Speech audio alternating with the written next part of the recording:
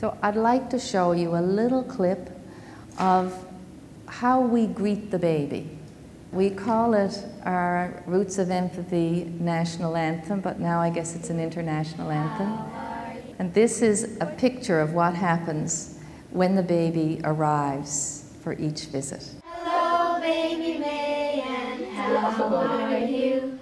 How are you? How are you? Hello, baby May, and how are you? How are you today? Hello, baby May, and how are you? How are you?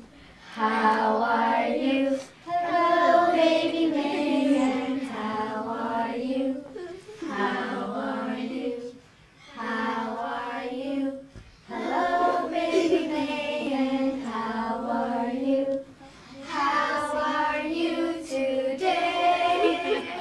Hello, baby May, and how are you?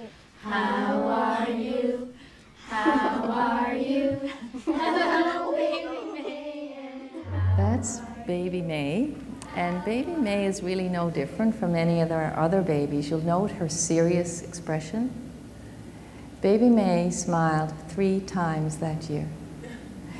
And, you know, we live in a world where we're expected to be Pollyanna and put on a happy regardless.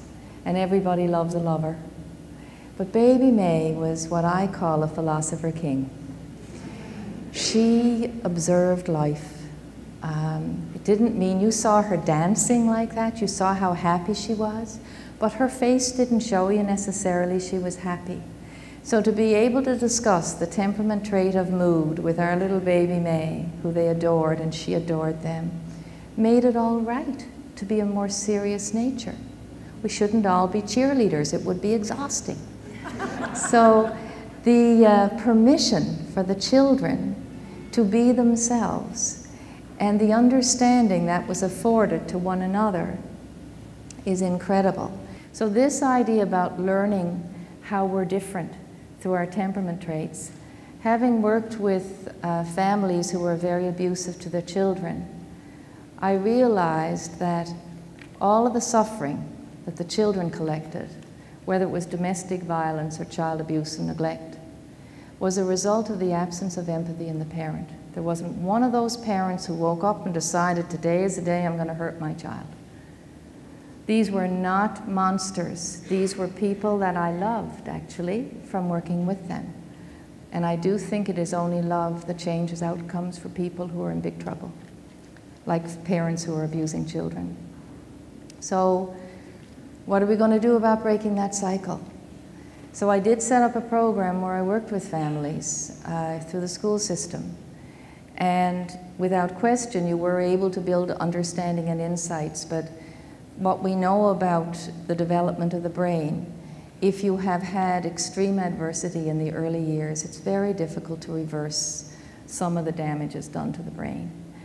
Not impossible, but it is very difficult. And when I worked particularly with teenage mothers, and there was one group who were severely damaged, they had all lived through sexual abuse as children, and as well as physical abuse, and they were all currently addicted to either alcohol, all smoking, and some to drugs. They had great difficulty empathizing with their children. When the children would fall down, the mothers would say, "No pain, no gain." And this could be a little toddler learning how to walk. So in order to break this cycle, because if you haven't experienced love, it's very difficult to know how to love. So I thought empathy develops at the breast. I believe we all inherit the capacity for empathy, that we are intuitively empathic.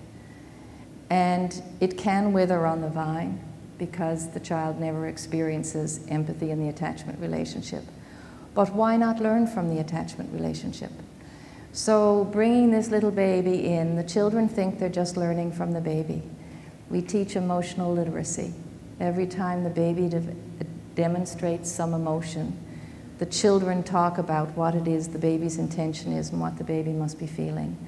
So they are learning the language for their feelings.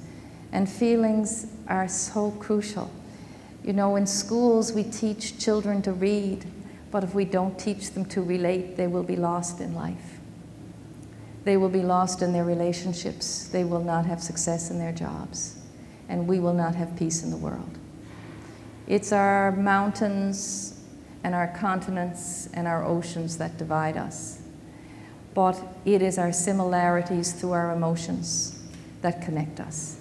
And we have the gift of this globalized, interconnected world that allows us to see one another in other places, in other circumstances. And so often you hear that technology has eclipsed our humanity, but technology can be our friend in helping us find one another and realize how very much alike we are. When we have twinning programs with children in Roots of Empathy, and for example, we had Aboriginal children in Northern Ontario communicating with Maori children in New Zealand, they said exactly the same things about their babies. They said exactly the same things about their families. They said exactly the same kinds of things about their friends.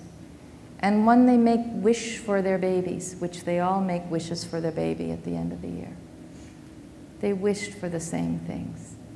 And what they wished for should be on the policy tables of every country on the planet. They wished that the baby would be happy. They wished that the baby would be healthy. They wished, some of them would say, that the baby would always have a good friend. They wished that the baby wouldn't have asthma. That's clearly little children who had asthma. They wished that the baby would never be bullied. That's some child who suffered. They wished that the baby would have a daddy. And they wished that the mommy wouldn't have to go to work. So very interesting things that children ache for, and how unselfish that this is what they wish for their babies.